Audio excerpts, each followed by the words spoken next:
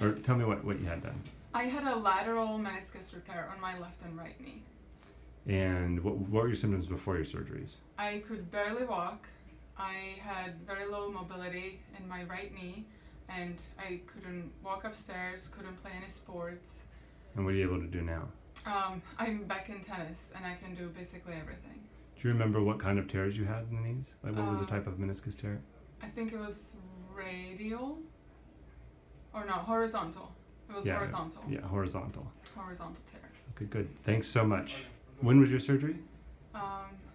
March 4th, 2014. And what's today? Today is April 13, 2016. And you're happy?